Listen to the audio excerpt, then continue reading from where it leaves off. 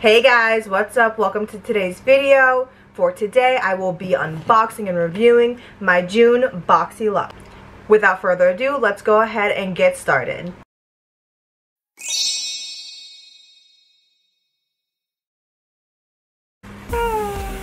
So the first item is the Living Proof Full Dry Volume Blast. So this is just a dry shampoo. It's not leaving, like normally dry shampoos leave like a white powdery look. First impressions, I really like this. It smells really good. So the next item is the Trestique Good Vibes Mascara. It is a mascara slash lash curler. So the next item I have here is the PYT. I believe it was a mini blow dryer. Here's just the up close of the item. So this is the AHA Resurfacing Night Cream infused with hydrating honey and gentle flower acid. I already can see the next item I got in the box, and it is the Skin & Co. Truffle Therapy Illuminating Skin Refresh Mist. I don't like it at all. Ugh. Still smells the same. It smells like an old person, like minty smell. Like I'm okay with mints, but it smells like an old person, so okay. The next item I have here is the Dominique Cosmetics, the Lippy. Let's see. Okay, so first impressions, the packaging is super cute. I am here for it.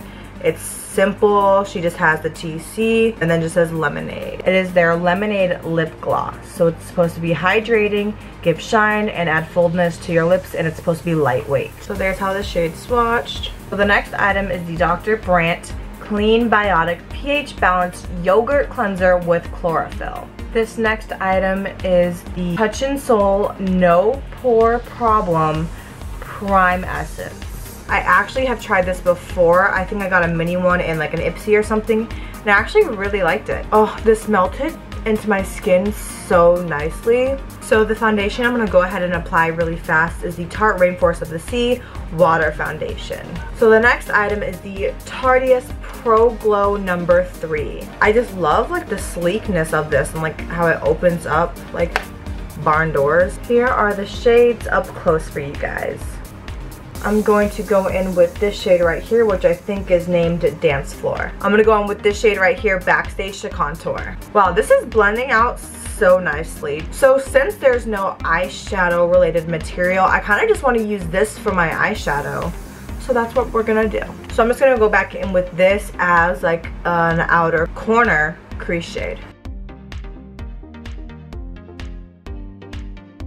I'm gonna go in with the same shade that I used for my blush. I'm going to go in with this pinky highlighter shade as like a cut crease shade almost. Oh, I definitely should have added concealer before doing so, but whatever. So now let's go ahead and use the Trestique mascara and lash curler. Alright, this is really small. This actually is, ugh.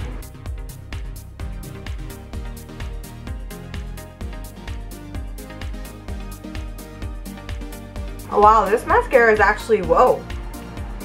Hello, okay. Guys, this mascara is blowing my mind. My lashes have gotten so short from getting my lashes done so constantly with false extensions. So I've been like having trouble like with mascaras, but oh my gosh.